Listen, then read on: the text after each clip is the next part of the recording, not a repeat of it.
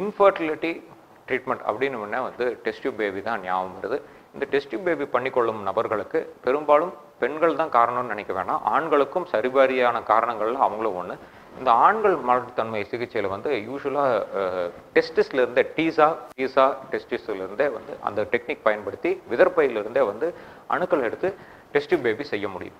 So யூஸ்வலாக வந்து நம்ம நினைக்கிறது வந்து நேச்சுரல் ப்ராசஸ்லேருந்து எடுத்து பண்ணால் ஒரு சக்ஸஸ் வருது. இதில் வந்து உள்ளே போய் சுத்தமாகவே செமன் இல்லாதவங்களுக்கு டைரெக்டாக டெஸ்டிஸ்லேருந்து எடுத்து பண்ணால் ஒரு ரிசல்ட் வருது. ஸோ இது எந்த அளவுக்கு சாத்தியமாகுது, இதனோட அடிப்படை விஞ்ஞானம் என்ன, சக்ஸஸ் ரேட் என்னவாக இருக்கும், டெஸ்ட் டியூப் பேபிக்கு இது எப்படி பயனுள்ளதாக அமையும் அப்படிங்கிறத பற்றி இந்த வீடியோவில் பார்ப்போம். நான் doctor Ashok, Sri Sakthi fertility and Sri சக்கரா மருத்துவமனை. இந்த வீடியோ பதிவு பிடிச்சிருந்தால் கண்டிப்பாக லைக் பண்ணுங்கள், எங்களோட சேனலை சப்ஸ்கிரைப் பண்ணுங்கள். ஏதாவது சந்தேகங்கள் இருந்தால் கீழே இருக்கிற கமெண்ட் செக்ஷனில் கேட்கலாம். இல்லைனாலும் வாட்ஸ்அப் நம்பருக்கு உங்களோட பதிவுகளை அனுப்பி ஆலோசனை பெற்றுக்கொள்ளலாம். TESA and PESA success rate in IVF R test tube baby.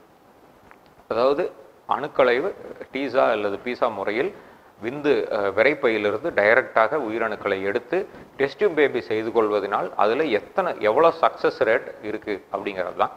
பெரும்பாலும் வந்து இந்த TESA PESA அப்படிங்கிறது யாருக்கு பண்ணுறோம் அப்படின்னா வந்து விந்து அணுக்கள் வந்து சுத்தமாக குறைபாடு இருக்கிறவங்களுக்கு தான் பண்ணுவாங்க. அந்த மாதிரி சுத்தமாகவே வெளியே வராத ஒரு சூழ்நிலை இருந்ததுன்னா அது வந்து அசூஸ்பெர்மியான்னு சொல்லுவோம். இதில் வந்து அப்ஸ்ட்ரக்டிவ் நான் அப்ஸ்ட்ரக்டிவ் 2 டைப் இருக்குது. அப்ஸ்ட்ரக்டிவ்னா வந்து உயிரணுக்கள் உற்பத்தி ஆகுது ஆனால் வெளியே வராத ஒரு சூழ்நிலை. நான் அப்ஸ்ட்ரக்டிவ் அப்படின்னா வந்து விந்து உயிரணுக்களே உற்பத்தி ஆகாத ஒரு சூழ்நிலை. ஸோ இந்த 2 சூழ்நிலைகளும் நம்ம வேறுபடுத்தி பார்க்குறதுக்கு விரைப்பையிலிருந்து விதர்லேருந்து டைரெக்டாக அணுக்களை வெளியே எடுக்கிற முறை தான் TESA PESA அப்படிங்கிறது.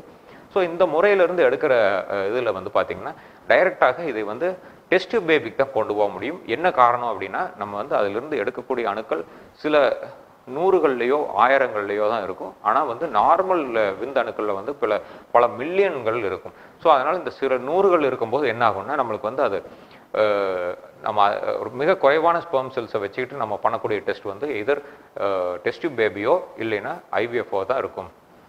ஸோ இதில் வந்து எத்தனை சதவீதம் நம்மளுக்கு சக்ஸஸ் ஆகும் அப்படின்னா 0லேருந்து நம்மளுக்கு 25% வந்து நம்மளோட சக்ஸஸ் ரேட்டை இன்க்ரீஸ் பண்ண முடியும். ஒரு நார்மலாக கன்சீவ் ஆகிறவங்களுக்கும் TESA PESA அதனால நம்மளுக்கு அடிஷ்னல் பெனிஃபிட் வந்து ஒரு 25% வந்து சக்ஸஸ் ரேட் இருக்குங்கிறது உலகம் ஃபுல்லாக இருக்கிற ஒரு கன்சென்சஸ். ஸோ நம்ம அந்த 25% உண்டான அந்த பெனிஃபிட்டை வந்து கண்டிப்பாக நான் அப்ஸ்ட்ரக்டிவ் அசூஸ்பெர்மியா இருக்கிற பேஷண்ட்ஸ் வந்து இந்த TESA PESA முறையை பயன்படுத்தி அவங்களுக்கான வாய்ப்புகளை அதிகப்படுத்திக்கிறது மிக முக்கியம். ஸோ இந்த வீடியோ பதிவில் கண்டிப்பாக TESA PESA வந்து ஒரு ஆப்ஷனாக நம்ம எடுத்துக்கணும். அது அதோட பெனிஃபிட்ஸ் இருந்ததுன்னா அதை நம்ம அடைஞ்சோம்னா நம்மளுடைய உயிரணுக்கள்லேயே வந்து நம்மளுடைய குழந்தைகள் வந்து உருவாகிறதுக்கான வாய்ப்புகள் இருக்குது. இந்த முறை ஃபெயிலியர் ஆச்சுன்னா தான் நம்ம வந்து டோனர் ஸ்பெர்ம்ஸுக்கு போக வேண்டிய ஒரு சூழ்நிலை. ஸோ இந்த வீடியோ பதிவு உங்களுக்கு பயனுள்ளதாக அமைஞ்சிருக்கும்னு நம்புகிறேன். மேலும் ஆரோக்கியமான வாழ்க்கை வாழ அன்பு வாழ்த்துக்களுடன் டாக்டர் அசோக். நன்றி, வணக்கம்.